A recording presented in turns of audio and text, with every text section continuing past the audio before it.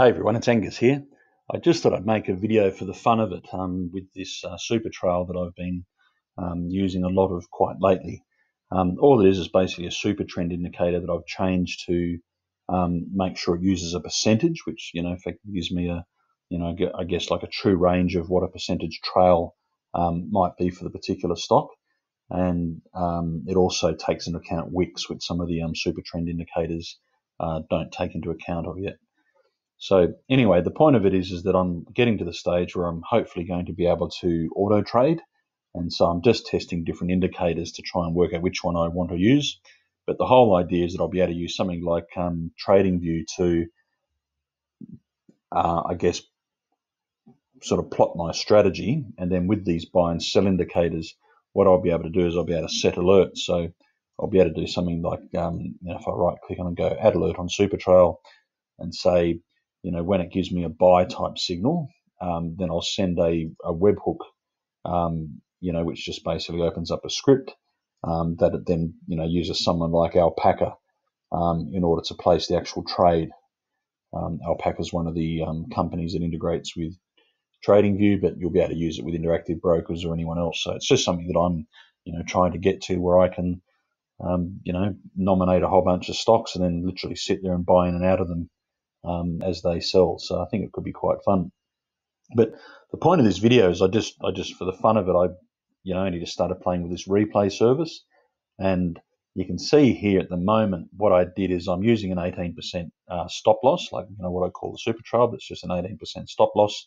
And the way I find that is I just experiment. So you can see if I click it down to 17 or 16, you can see all this stop sell, buy sell appears on the chart.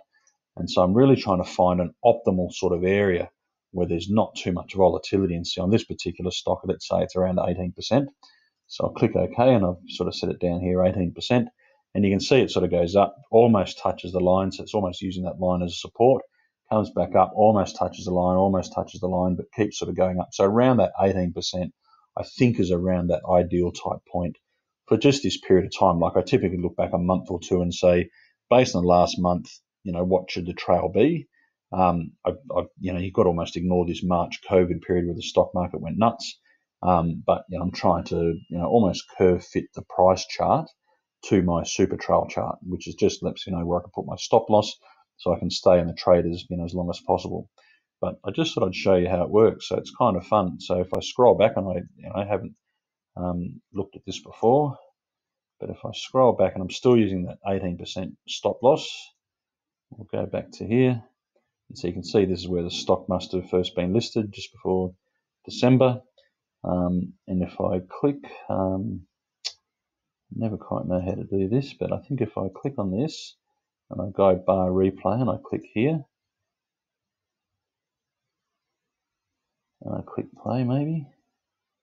Yep, so here you go. So if I had an 18% stop loss from the very first time that this stock started trading, you'll be able to see how the SuperTrail works. So as the price moves up, the stop loss will move up. And so you can set this with your broker. Most brokers will support a trailing sell or some sort of a trailing stop loss. So I use Interactive Brokers primarily. And all I do as an Interactive Brokers, I would have bought this stock and I would have typed in that I want to have an 18% stop loss. So the whole idea is that if the stock breaks that 18%, then the stock sells. And then when the indicator gives me another buy signal, and the reality of that is that the stock's just got to go back up 18%, then it'll, which sort of resumes its trend from where it left off, then it will, tell me to go and buy it again. Again, I can just set an alert to say that. So you can see here, that's the first sort of breakdown. So it's said sell here. And even though it tried to recover a little bit, it's quite interesting to see that now it's almost using this as resistance. So it's broken, now it's tried to go back up, broke down, try to go back up. It's now giving me another buy signal. I might just see if I can speed this up a bit. Oh, too fast. And so you can see through there, it's sold it down. Here it's come back up that 18%.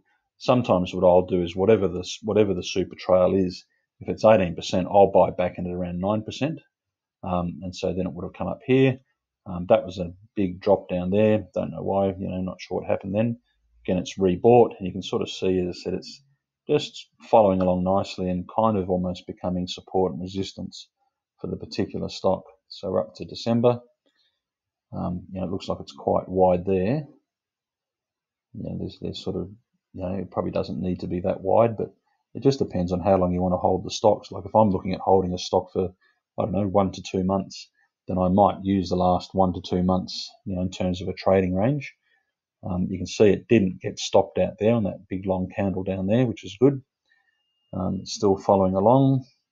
You can see the trail never goes down as well. That's the thing. The whole idea is that the stop loss is always moving up. It never sort of goes down. So here, we've had a big sell-off.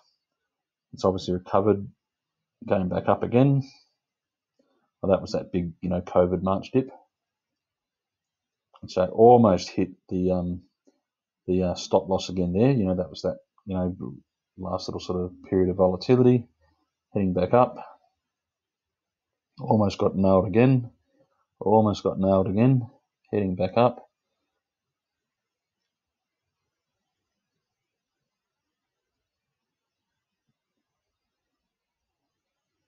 Now the stock's trading in a bit of a channel there. That would have been a good swing trade area, but my style is just to buy something and ride the trend until it ends. And so that's kind of cool. So as I said, I just thought I'd share that little animation.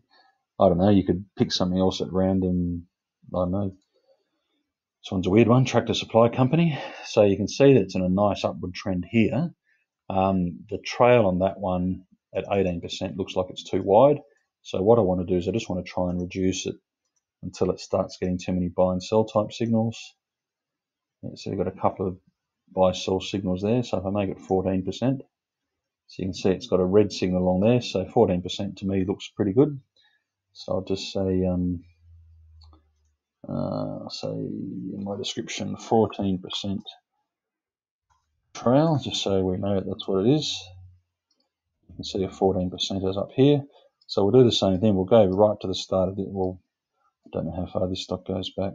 We'll go to the start of, 2019, somewhere here. And so pretend that I bought the stock around here. Let's say I bought it here on earnings. And so again, we'll try and do this. If I click that, and I say let's start from there on earnings. I've got no idea. There we go. So it's saying if I bought it around 2019, around that earnings period, and it's a 14% trail, we'll see how well it tracks to the stock. It looks like 14% back here was too wide.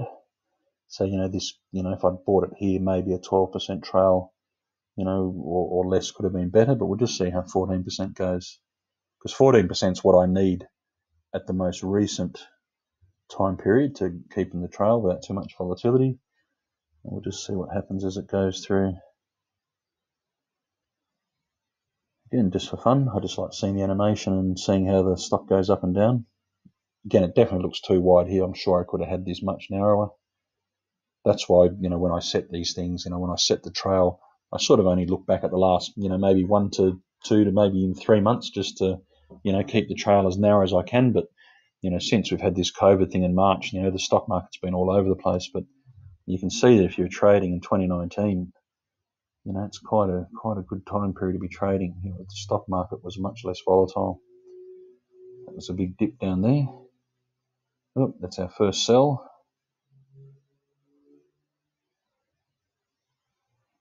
Yeah, so it tried to recover, but it didn't.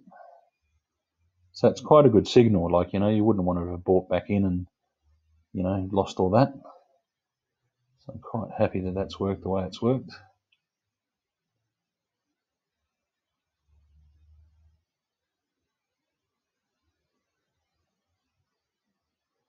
So again, I probably would have bought, around here, I might have bought when it went up 7%.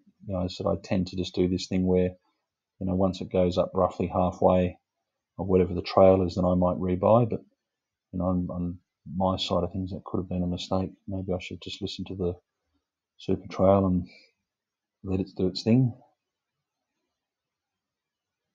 So this whole period here, you wouldn't want to have held this stock. It's just moving sideways. What's that, October through to February almost? So it's a long period of time for the stock not to do much. If you bought it here and had it there, you would have made no money over that 4 or 5 month period. It's getting worse. It's getting worse. So that was March. That was COVID. So again, the SuperTrails worked quite well. Like, you wouldn't want to have held it anywhere through that period there. You wouldn't have made money for 6 months. But here you can start to see the recovery. So that's sent a buy signal here.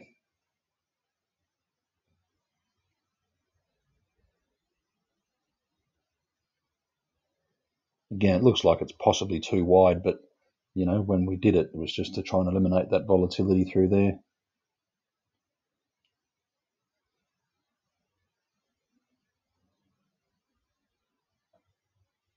And 14% is not a bad volatility. Some stocks are up around 20, 25%. Trailing stops to keep them. But you can see, this little thing here tells you how much the stock's up. So it's up roughly, 61% for that, period there. If I take it from the March low where I bought it, it's up 111%. So I just thought I'd share that video. All this is a SuperTrend indicator. So if you want to play with something similar, go and look for a SuperTrend on TradingView. It's a very, very similar indicator. I just have it using percentages so that I can put the percentage straight into interactive brokers who I trade with. And as I said, it's interesting. But, with this particular stock, if I was buying this one right now, or not buying it right now, but if I had it for this period here, let's just see what we could get it down to, because this was just a horrible, volatile period. Everything was going up and down overnight. So that's a pretty tight stop. So you can see, to keep you in this trade, you only probably need about a 10% trailing sell, which makes it quite interesting. And if we look back at 10%, I won't replay it, but you can sort of see that it would have, sold you here, got you out, got you back in. There's a few sort of erroneous signals, but again, from where we bought it, let's say if we bought at the top of that candle and sold at the bottom of that candle, it's not bad. Like, it lets you, sort of follow these trades for a bit, and it works on any time frame as well. You can drop down to an hour, you can drop down to 15 minutes. Below that, like it's still quite effective. 5-minute candle. It's obviously just the same value trails, and it just depends what time period you're trading. If you're day trading, you might have a much smaller stop. So it's at 10% now. $10 day trading, 3%. So something like 5% almost if I'm day trading keeps me in the trade for that day.